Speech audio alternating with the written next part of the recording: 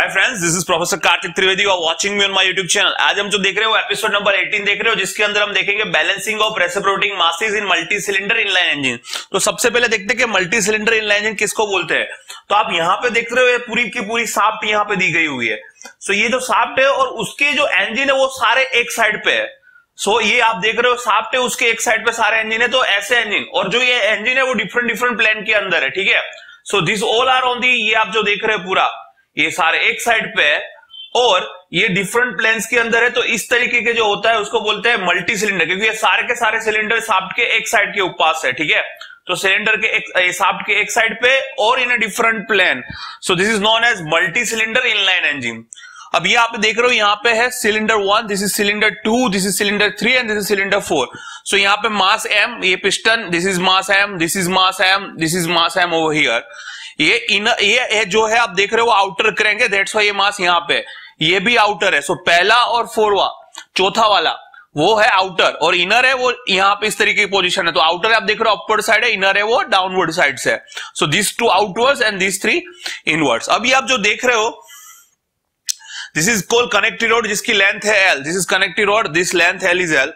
अब यहाँ पे देख रहे हो, this is also length L, this is also length L, this is also length L। So connecting roads length is also L।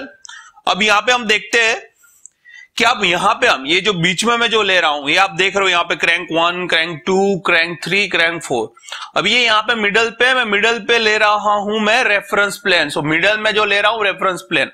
So reference plane से ये जो पहला वाला है उसका डिस्टेंस L1, ये दूसरा वाला है L2, रेफरेंस प्लेन के इस साइड है वो डिस्टेंस L3 और इस रेफरेंस प्लेन के उस साइड है डिस्टेंस L4। सो रेफरेंस प्लेन के जो राइट साइड होगा, जो लेफ्ट साइड होगा उसको हम बोलेंगे नेगेटिव, और इसके साइड राइट साइड होगा डिस्टेंस, उसको हम बोलेंगे पॉजिटिव, जैसे हम पिछले करते थे रोटेटिंग मासेस में उसी तरीके से।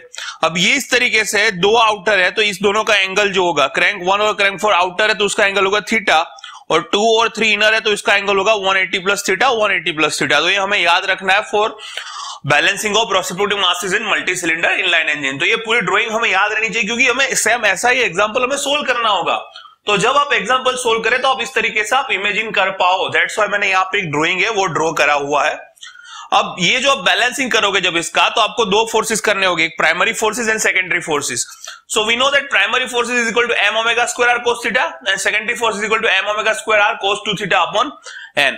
तो अभी ये प्राइमरी और सेकेंडरी दोनों को हमें अगर बैलेंस करना है कि दोनों का रिजल्टेंट यानी सम, जो रिजल्टेंट सिग्मा क्या होना चाहिए, 0। तो दिस इज अ कंडीशन, ठीक है। ये प्राइमरी फोर्स के और ये सेकेंडरी फोर्स के लिए, ये दोनों का जो फोर्स सिग्मा फोर्स है, प्राइमरी फोर्स सेकेंडरी फोर्स, दोनों का सिग्मा क्या होना चाहिए, 0।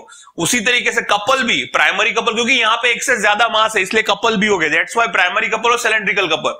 तो हमें पता है कपल क्या होगा, फोर्स इंटू लेंथ। तो प्राइमरी कपल क्या होगा, फोर्स इंटू L। तो अभी हम लेंथ यानी रेफरेंस प्लेन से उसकी लेंथ रहे। अगर मैं इसके लिए लिखता पहले वाले के लिए तो I have to right into L1, अगर दूसरे के लिए लिखता तो L2 L2, तीसरे के लिए तो L3 और 4 के लिए तो L4। तो अभी मैं जनरल लिख रहा हूं, सो दिस इज L। उसी तरीके से सेकेंडरी फोर्स है तो सेकेंडरी कपल भी 0 होना चाहिए। तो सेकेंडरी फोर्स ए, उसके साथ L मल्टीप्लाई कर दिया, जो कि distance from the reference plane है। सो अगर आपको बैलेंसिंग करवाना है मल्टी सिलेंडर तो ये 4 कंडीशन फुलफिल होनी चाहिए। Primary force is equal to 0, secondary force is equal to 0, primary couple is equal to 0, secondary couple is equal to 0।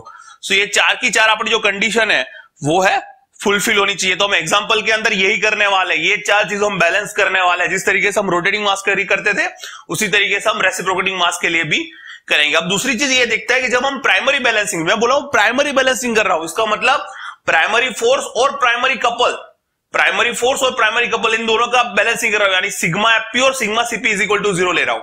तो जब आप प्राइमरी बैलेंसिंग करोगे तो आपको कोई प्रॉब्लम नहीं है, लेकिन आप सेकेंडरी बैलेंसिंग करोगे, सेकेंडरी बैलेंसिंग यानी सेकेंडरी फोर्स और सेकेंडरी कपल, इन दोनों का जब आप सिग्मा एफएस और sigma CS is equal to 0 लोगे, तब आपको एक इमेजिनरी क्रैंक एज्यूम करनी पड़ेगी, जिसको हम बोलते हैं सेकेंडरी क्रैंक। तो ये सेकेंडरी क्रैंक क्या है, हम इसको अब यहां पे समझते हैं। तो हमें पता है कि ये कौन सा फॉर्मूला है, ये सेकेंडरी फोर्स का फॉर्मूला है, और ये जो फॉर्मूला है वो सेकेंडरी कपल का है। तो this is सेंट्रिकल force formula, this is centrifugal couple, this secondary force formula and this is secondary couple formula. तो ये फोर्स और कपल का, तो क्या मैं इस चीज को ऐसे लिख सकता हूं एम, अब ओमेगा की जगह मैं 2 ओमेगा लिख रहा हूं, तो 2 का स्क्वायर 4 मैंने एडिशन डाला तो नीचे भी 4 लिखना पड़ेगा। तो मैंने जस्ट यहाँ पे सेटिंग करा, उसी तरीके से ओमेगा की जगह पे 2 ओमेगा लिख रहा हूं, तो मुझे यहाँ पे AR अपॉन 4n लिख सकता हूं, तो मैंने 4 यहां पे एडिशनल डालना पड़ेगा। सो ये 2 स्क्वायर 4, यहां पे भी 2 स्क्वायर 4, तो मैंने सेटिंग करा है ही सेम चीज, लेकिन उसका सेटिंग करा। अब ये जो आप चीज है, अब देख लीजिए सेकेंडरी फोर्स है तो प्राइमरी फोर्स, इस दोनों को कंपेयर कीजिए। यहां पे m is equal to m है, लेकिन प्राइमरी जो क्रैंक थी उसके लिए जो ओमेगा था वो ओमेगा था, लेकिन यहां पे omega is equal to 2 omega है। तो जब हम सेकेंडरी क्रैंक लेंगे एग्जांपल के अंदर, तो उसके लिए हम omega is equal to 2 omega लेंगे। उसी तरीके से यहां पे एंगल थीटा था, तो उसके लिए जो एंगल है वो 2 थीटा है, तो थीटा इक्वल टू 2 थीटा लेंगे।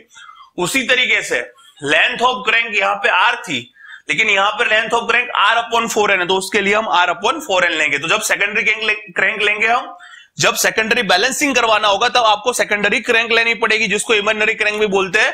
उस वक्त आपको omega is equal to 2 omega, theta is equal to 2 theta and r is equal to r upon 4n लेना पड़ेगा। तो आपको अगर इतना कंसेप्ट आपका क्लियर है तो आप मल्टी सिलेंडर इनलाइन इंजन का कोई भी एग्जांपल है वो सोल्व कर सकते हैं। तो ये थियरी लेने का एक ही मतलब था कि अगर ये थियरी मैं आपको ले लूं तो आपको थोड़ा पता चले कि हम एग्जांपल के अंदर क्या करने वाले हैं। तो ये जो थियरी है पूरा अभी जो एपिसोड 19 आएगा एग्जांपल उसका बेसिक कंसेप्ट है।